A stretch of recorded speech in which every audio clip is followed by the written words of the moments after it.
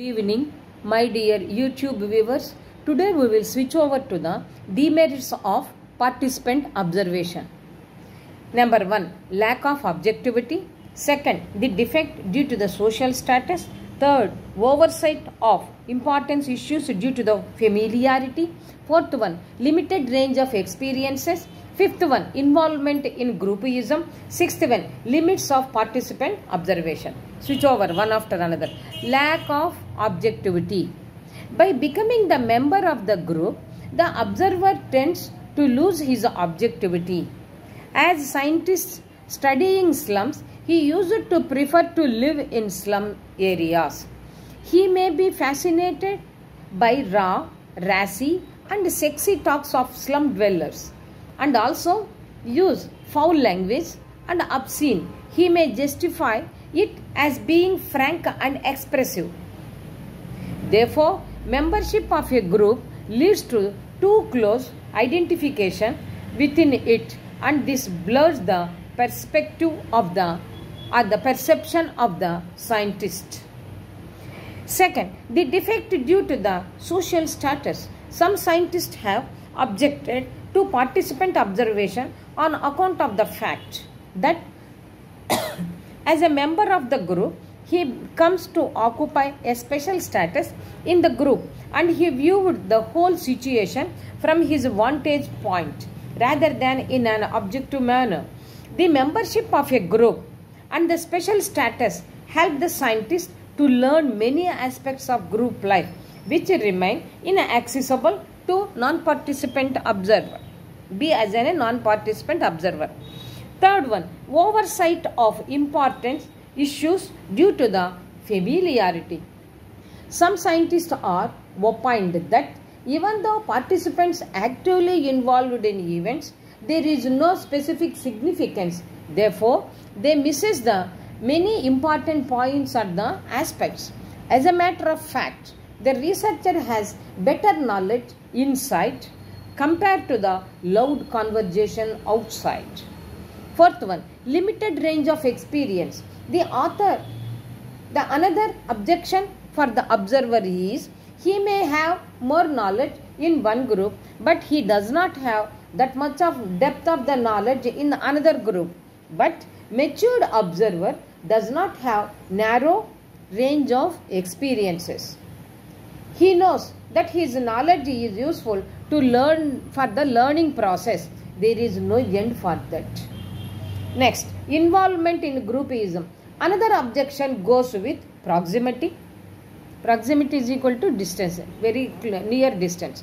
Due to the proximity and propinquity with the group made him to involve himself in the factionalism prevalent in the group. Moreover, though a scientist becomes an active member of a group, he should never forget the fact that he is a group of the specific purpose. Limits of participant observation. In practical way, in some situation, never allows observation. Example, dacoits and criminals. In India, many persons have lived with Chambal Valley. That is where the dacoits will be lived. These dacoits, and they watched their activities from inside. That is the observer. That is the research scholar. So, participant observation had some limitations and drawbacks too. In case, if researcher influenced by the temptation, the results are not so accurate. Example, drug addiction, alcoholism, voyeurism, etc. The defects are due to the personal factors, and no way it will affect the scientific status of participant observation. Hence, we have to satisfy with the non-participant observation. In majority of the situations, participant observation is the preferred one. That is the preferred method or the technique. See, once again we will go back. Demerits of participant observation. There are the 6 varieties of the drawbacks. Number 1 is lack of objectivity. By becoming the member of the group, the observer tends to lose his objectivity. As scientists studying slums, he used to prefer to live in slums only. He may be fascinated by raw, racy and sexy talks of slum dwellers and also use foul language and obscene. He may justify it as being frank and expressive. Therefore, membership of a group leads to too close identification with it, and this blurs the perspective of the scientist.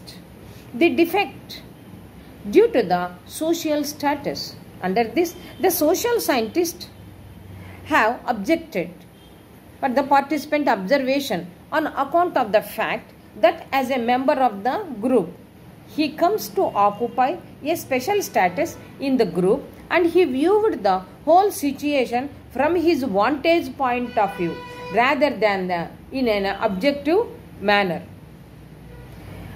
Here it is individual preferences taken rather than the subject objectives. Next, the membership of the group and the special status help the scientists to learn many aspects of group life which remain inaccessible to non-participant observer. Oversight of important issues due to the familiarity. Some scientists are opined that even though participants actively involved in events, there is no significance. Therefore, they misses number of important points or the aspects. As a matter of fact, the researcher has better knowledge inside compared to the loud conversation outside. The fourth one is limited range of experience. The another objection is from the observer point of view. He may have more knowledge in one group about the one group, but he does not have that much of more depth of the knowledge about the another group. But matured observer does not have narrow range of experiences. He knows or he has the minimum knowledge how to learn the process. There is no end for that. Next, involvement in groupism. Another objection goes with the proximity. Proximity means distance, very near.